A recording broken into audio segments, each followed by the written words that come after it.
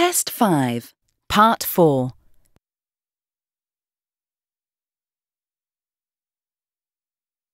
You will hear an author talking about his time at school. For questions 24 to 30, choose the best answer A, B or C.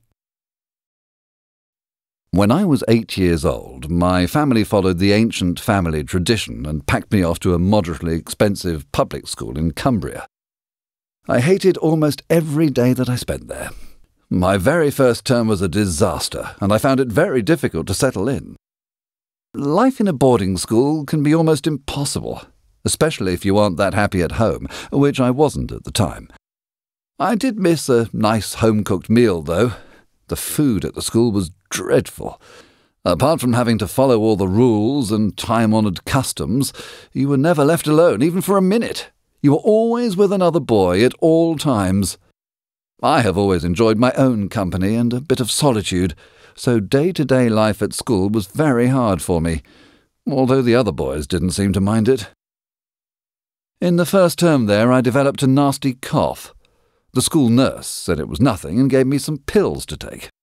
However, a short time afterwards, playing rugby in a snowstorm, I suddenly felt I couldn't breathe properly and was taken to hospital with a nasty dose of bronchitis and pneumonia.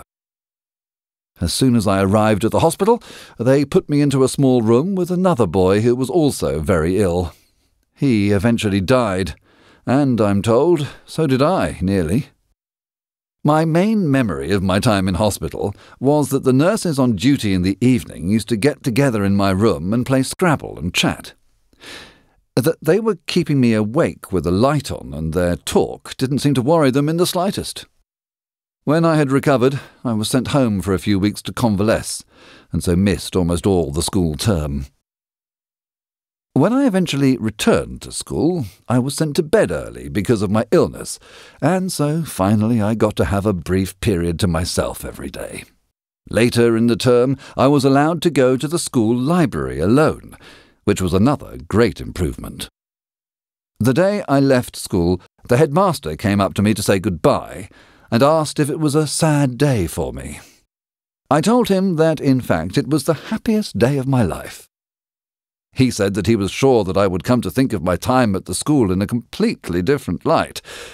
I told him that I was sure I would not. Although, of course, over the last 30 years I have had dreadfully unhappy days in my life, I found that my conclusions then, that there was nothing that could ever be so bad as my time in boarding school, were indeed proved to be quite correct.